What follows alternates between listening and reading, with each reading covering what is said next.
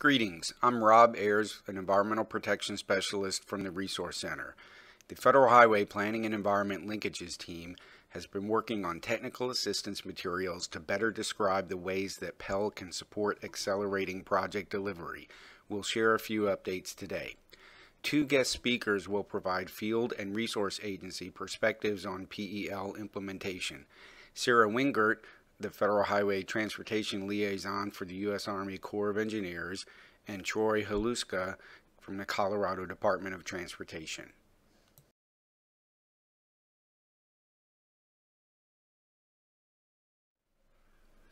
I'll first provide an overview of PEL, including some general considerations we encourage you to do as you get started.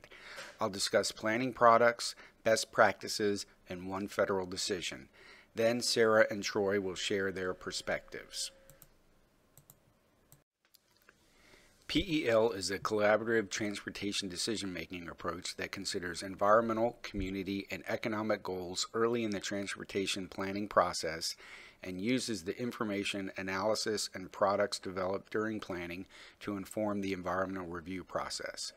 Ultimately, the goal of PEL is early collaboration to facilitate better planning to inform National Environmental Policy Act reviews to accelerate project delivery. This presentation will show that PEL is flexible and the approach can be adjusted to achieve the outcome that is needed for each situation. Transportation planning identifies the future needs of a community or region to move people, goods, and services and considers at regional level the possible environmental and social impacts or constraints associated with potential transportation solutions. The environmental review process requires agency decision makers to consider the environmental, social, and economic impacts of their proposed actions. PEL provides a collaborative and integrated approach that allows planners and environmental practitioners to integrate these two processes. The transportation planning and environmental review processes use a number of common terms that can vary in meaning depending on context. Various agencies sometimes use the same terms in different ways.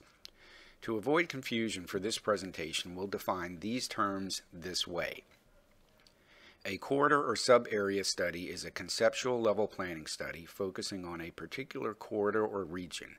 These studies help determine the following: transportation needs, general travel corridor, general mode, preliminary screening of alternatives and elimination of unreasonable alternatives, the basic description of the environmental setting, the preliminary identification of environmental impacts, and environmental mitigation. A feasibility study is an analysis and assessment of a project conducted by a transportation agency during planning to determine whether the project is technically or financially feasible. The National Environmental Policy Act environmental review process is a series of activities, analyses, and decisions taken during an environmental review that a federal agency must undertake to meet the requirements of federal law, including the National Environmental Policy Act. NEPA is triggered by a major federal action.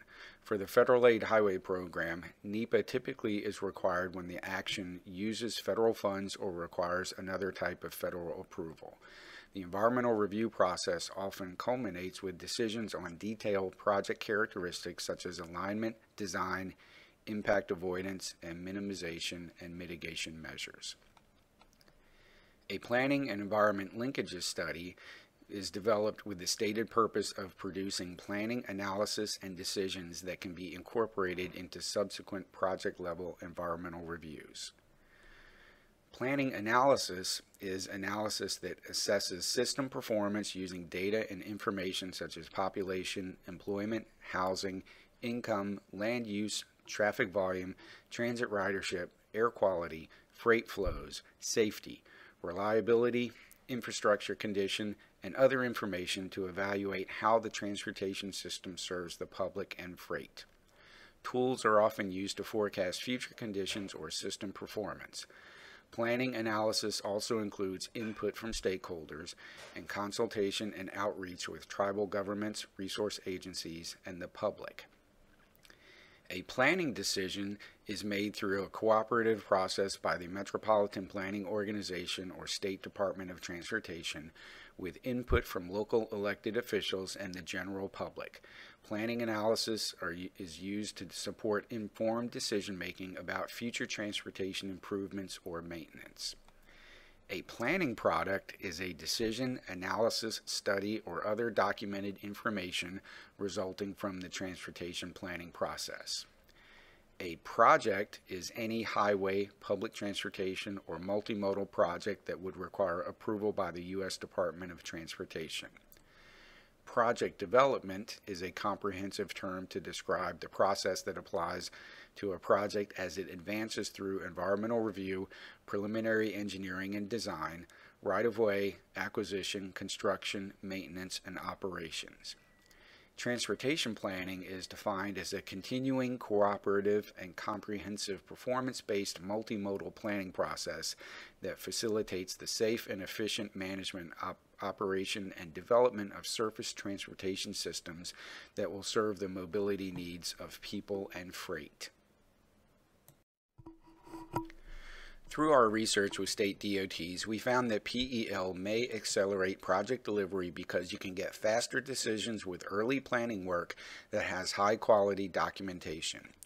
The benefits of using PEL can include minimizing duplication of effort in planning and NEPA processes, ensuring that analyses or decisions made in the planning process do not conflict with future permitting or environmental requirements by federal, state, or local agencies, stimulating the development of tools to link the planning and environmental processes, which can increase the efficiency of project development.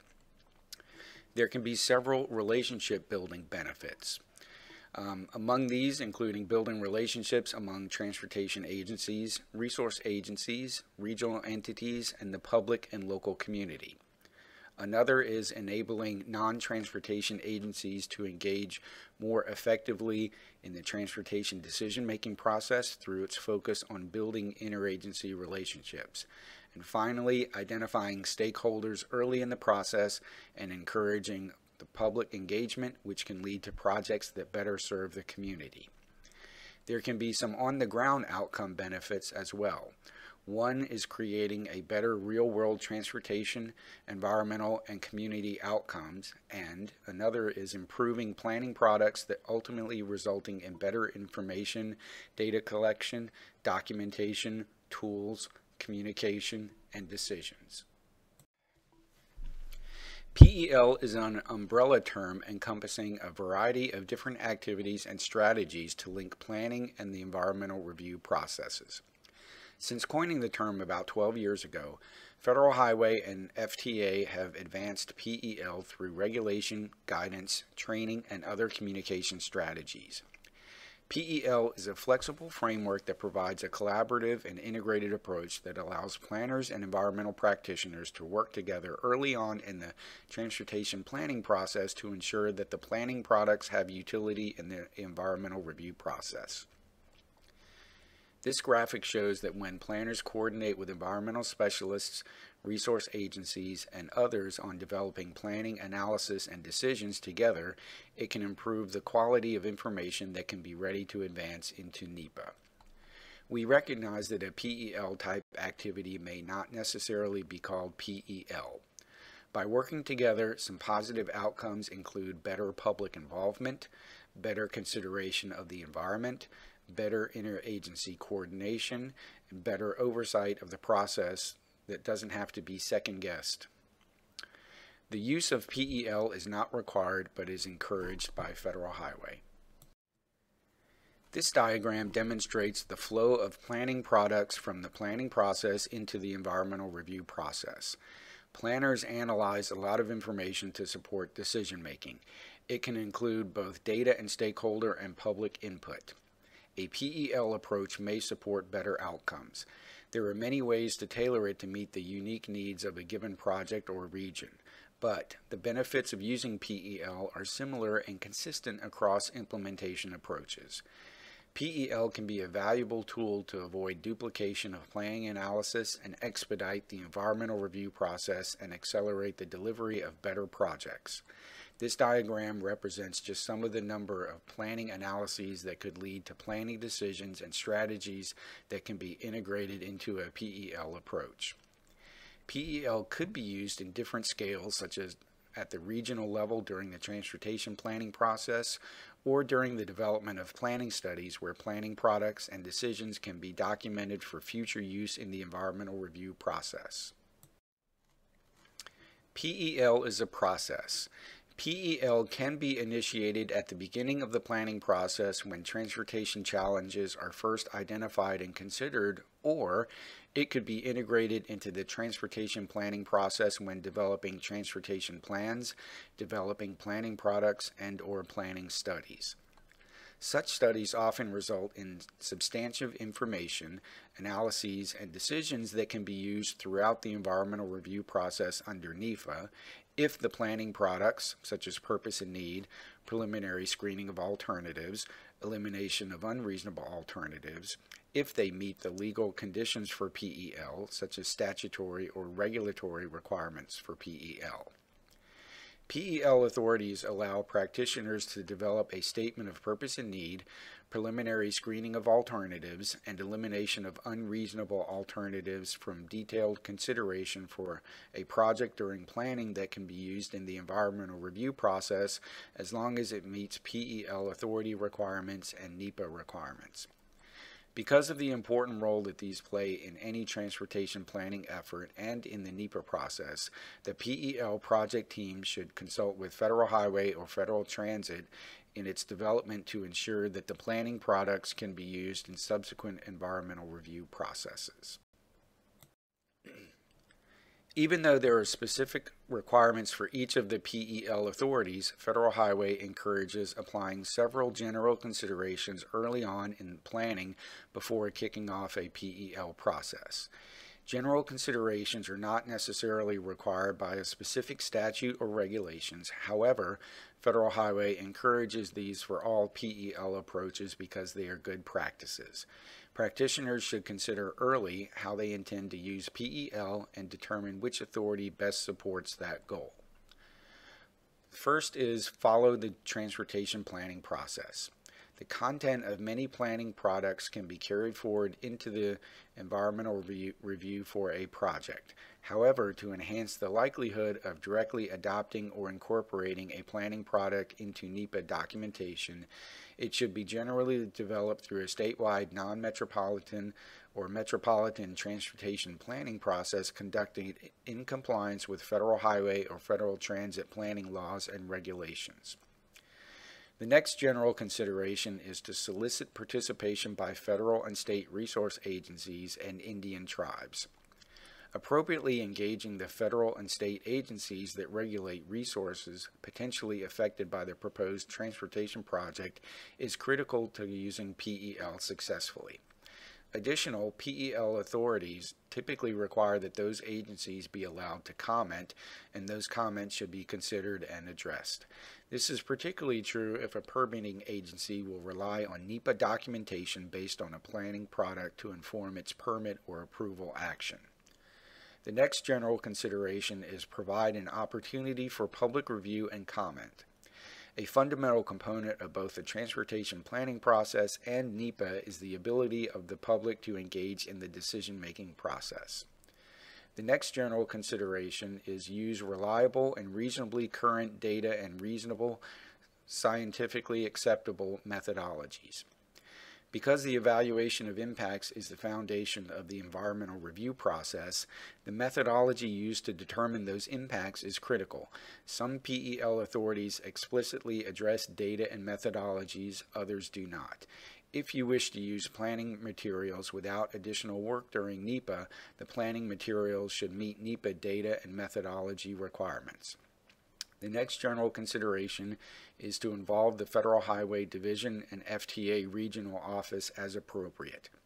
As the lead agencies, Federal Highway and Federal Transit should be consulted during the development of planning analyses or planning products intended for use in environmental review. Federal Highway and Federal Transit are potentially the most critical stakeholders when undertaking PEL because these agencies play a unique role in ultimately approving planning products for use during the NEPA process. Agencies considering the use of a PEL study should consult with the Federal Highway Division Office or FHWA Regional Office to discuss the planning products that could be developed for use in subsequent environmental reviews under NEPA pursuant to the PEL authorities discussed previously. Agencies interested in using planning products for PEL should document Federal Highway or Federal Transit involvement in the development of those planning products for potential use and documentation prepared during the environmental review process. Although consultation with Federal Highway and Federal Transit is common across several of the authorities, it's important to note that eliminating alternatives under 23 U.S.C. 139 requires not only that Federal Highway and Federal Transit engage and provide guidance, but that the agencies independently review the alternatives analysis. The final general consideration is prepare appropriate documentation. Ensuring a comprehensive and well-documented record for subsequent project phases by documenting outreach, data collection, analysis, and decision-making is vital for the NEPA process. PEL authorities typically require PEL products to include thorough documentation of the steps taken in the PEL process and the methodologies employed to develop project analysis and decisions. Consultation with Federal Highway and Federal Transit at the conclusion of key milestones, such as initiation of scoping of the planning product, development of the preliminary purpose and need, preliminary identification of alternatives, elimination of unreasonable alternatives, and final planning product is recommended. Practitioners interested in using planning products for PEL should obtain acknowledgement letter from Federal Highway or Federal Transit to document the agency's involvement in the development of the planning product. The PEL authorities do not require a written concurrence from Federal Highway or Federal Transit during planning, but such a letter can serve as documentation of the accomplishments of the PEL approach and outline next steps for moving the project forward into the environmental review process. PEL lends itself to a variety of approaches ranging from applying good planning practices to developing PEL products that can be used for decisions such as purpose and need, mode choice, or the range of alternatives. Determining which approach is best for a particular circumstance requires practitioners to consider what outcomes they seek. Practitioners may ask these questions when determining whether to use PEL and which planning product is best suited for their needs. These are self-assessment questions used to determine the type of PEL approach or outcome that best addresses your need. When in the planning process should it be determined whether to use PEL for a future project? PEL can be useful as soon as it becomes apparent that the project is complex.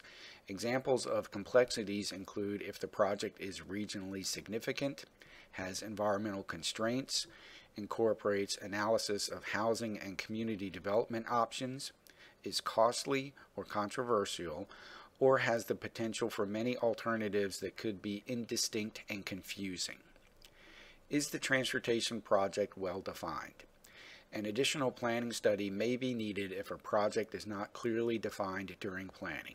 Planning studies can establish the scope of the project, purpose and need, or inform the likely level of environmental analysis that may be required of a project.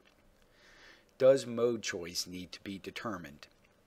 Using planning analyses to determine travel patterns and future needs can support identifying mode choice such as highway, transit, rail, pedestrian, bicycle, or ferry boat. Are the existing conditions and environmental setting well known? Understanding the environmental setting, whether they are natural features, critical habitat, built environment, disadvantaged communities or population, employment and land development projections, can inform planning decisions. This may also include discussions to support development of advanced mitigation agreements or programmatic mitigation plans, creation of mitigation banks, or preparation for permits or approvals. If planning work is already complete or underway, then you can use these self-assessment questions to determine how you can take advantage of PEL. Can you meet applicable requirements? Are there multiple alternatives to address the transportation problem? PEL authorities allow project studies to screen and eliminate alternatives during planning. The identification of reasonable alternatives can support detailed analysis of alternatives during NEPA. The alternatives to be eliminated from consideration must not be necessary for compliance with the NEPA. Are project stakeholders identified, and do they understand and/or support the project? The transportation planning and environmental review processes require substantial public engagement to support decision-making. Early and continuous outreach and coordination can enable agencies to engage stakeholders and build understanding and support of the project. This can contribute to more collaboration with the community on their needs, increased trust, and reduced controversy. Are resource and regulatory agencies going to be engaged during the planning process? Early resource agency coordination may provide important information on resources and potential impacts that can be used to avoid and/or minimize environmental effects. Is the project anticipated to be a major infrastructure project as defined in Executive Order 13807? This may also include discussions to support development of advanced mitigation agreements or programmatic mitigation plans, creation of mitigation banks, or preparation for permits or approvals. This flowchart is a summary of the PEL approaches. Considering the various authorities and direction regarding PEL, a practitioner may be undecided as to how best to approach PEL to maximize its benefits. PEL provides flexibility so that an approach can be designed to achieve a specific purpose or desired outcome. The general considerations are tips for kicking off PEL. The authorities are the statute or regulation that provide direction on an approach and requirements to ensure that the planning work can be adopted and/or incorporated by reference or used during NEPA. Practitioners should consider how they intend to use PEL and determine which authority best supports that goal. Knowing the requirements of each authority is critical to successfully leveraging PEL's benefits.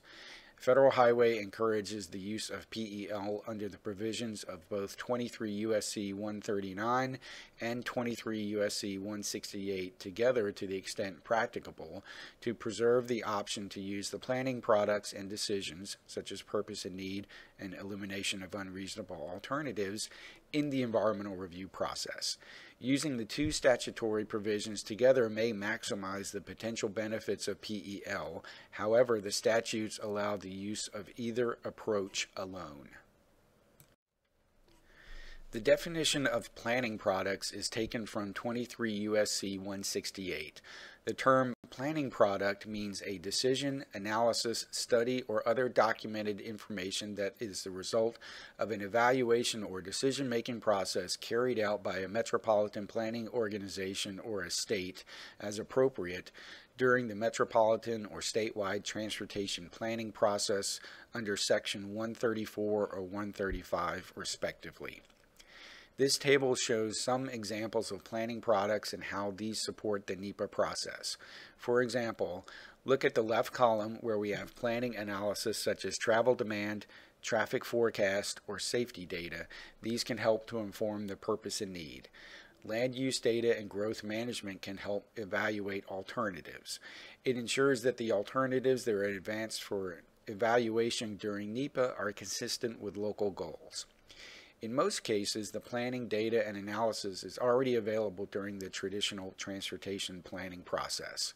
Transportation planning tools are available to help transportation planners use data and information more efficiently to understand the potential impact their decisions have on the transportation network and future projects. Typically, the planning purpose and need or planning goals look at the big picture: system linkage, context, community goals, existing environmental data.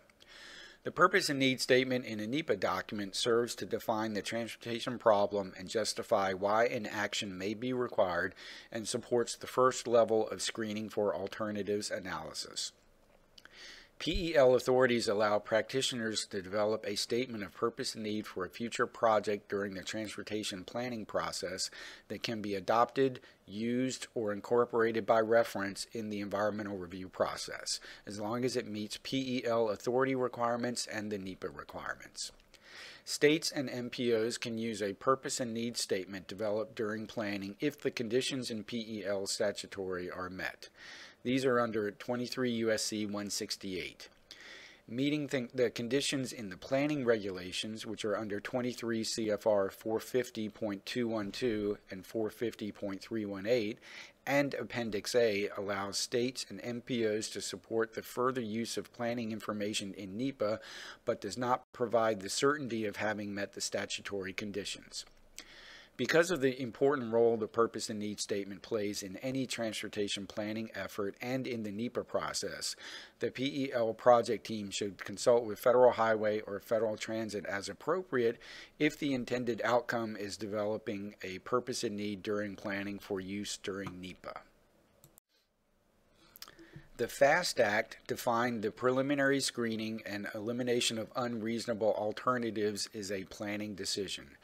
Practitioners can use PEL to identify a range of alternatives and eliminate unreasonable alternatives prior to initiating the NEPA process by identifying and analyzing anticipated environmental impacts and mitigation strategies for project alternatives during the transportation planning process.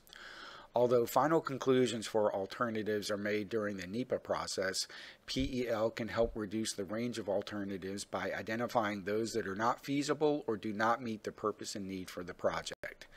The planning analysis should be comprehensive and objective, and the rationale for decision-making should be well documented.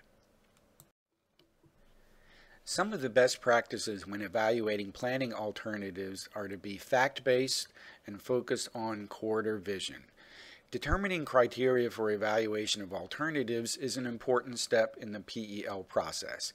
It may vary by project, but should reflect the project's purpose and need, transportation benefits, community support and public input, and environmental impacts. It may require several levels of screening or analysis. The FAST Act increased efficiencies with 23 U.S.C. 169 that require transportation agencies to reduce duplication to the maximum extent practicable between the evaluation of alternatives under the planning process and evaluation of alternatives under NEPA or an environmental review carried out under state law.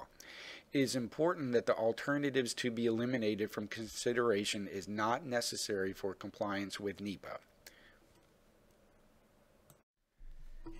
The programmatic mitigation process supports PEL by allowing the state DOT and MPOs to develop programmatic mitigation plans as part of the transportation planning process or the adoption of a programmatic mitigation plan in the planning process that was developed under another authority. Programmatic mitigation can be done outside of the framework of the transportation planning process. The regulation provides flexibility in the scale and type of resources. It can be developed on a regional, ecosystem, or statewide scale and address the potential environmental impacts of transportation projects. 23 U.S.C. 169F added language that links the development of programmatic mitigation with permits. If a programmatic mitigation plan has been developed under this section, any federal agency responsible for environmental reviews, permits, or approvals for a transportation project shall give substantial weight to the recommendations in a programmatic mitigation plan when carrying out the responsibilities under the National Environmental Policy Act or other federal environmental law.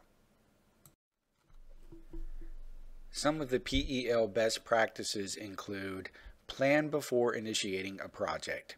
Conducting project planning before initiating NEPA can be more efficient, could lead to avoiding delays, and improve the connection to the system-level transportation goals. Think about the schedule and budget. It's important to think about the level of effort that could be necessary early on to achieve meaningful public and stakeholder engagement, gather relevant data, and coordinate with partners and resource agencies. The planning work may inform a future environmental study. It's important that planners and environmental staff work together early on in the process and consider the potential use of the planning information in future environmental studies. Leveraging tools such as GIS and other mapping tools to identify environmental resources, environmentally sensitive areas, and potential environmental effects can help to inform planning.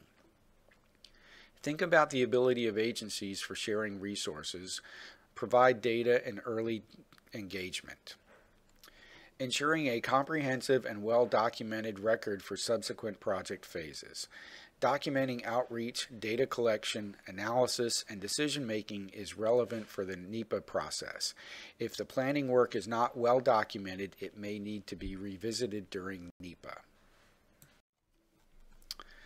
The Executive Order 13807 establishes new goals for federal agencies on new environmental impact statements. The Executive Order 13807, titled Establishing Discipline and Accountability in the Environmental Review and Permitting Process for Infrastructure Projects, was issued on August 15, 2017.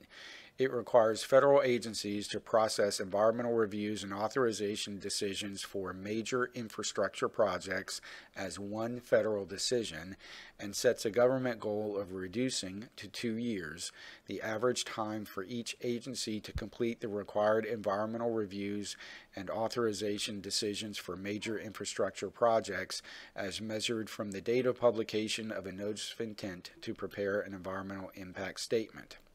On April 9, 2018, the Department of Transportation and several other departments signed a Memorandum of Understanding implementing the one federal decision under Executive Order 13807.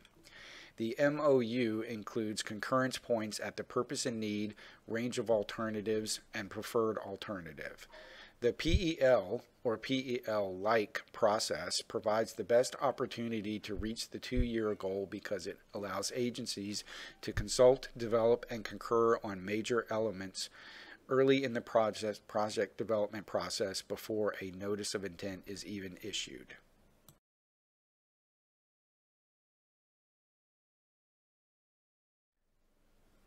The PEL team has been working on many resources. In the PEL website, you can find the most current information. A new PEL training is already available in the National Highway Institute website. This is a view of our PEL website. Some of the PEL resources include the State of the Practice Report, PEL Fact Sheet, and PEL Video. This is a 5-minute video that shows an overview of the value of PEL. The video is posted in the PEL website and the Federal Aid Essentials website. We are pleased to announce the new Planning and Environment Linkages course, a 2-day instructor-led training course offered by the National Highway Institute. 2 versions of the course are offered and can be hosted with or without PEL implementation activities. We're getting many questions about PEL, so today's webinar was an overview, but we're planning to do a second webinar that will discuss in more detail how to develop a purpose and need and evaluation of alternatives during planning. In summary, PEL is flexible. It allows agencies to determine the best approach that may work for them. By incorporating PEL as part of the normal transportation planning and environmental review processes, transportation planners and environmental practitioners can increase the potential for project success by using planning information in the environmental review. For planning entities that currently do not use PEL, a modest shift in approach to incorporate environment, social, and economic considerations early in the planning process can reduce duplicative efforts, encourage relationship building and public engagement, and accelerate project delivery, and as a result create better products, decisions, and outcomes. Specifically, incorporating PEL principles into a variety of planning-related work can accelerate the environmental review process under NEPA. For more information, please contact either Larry or Maricel.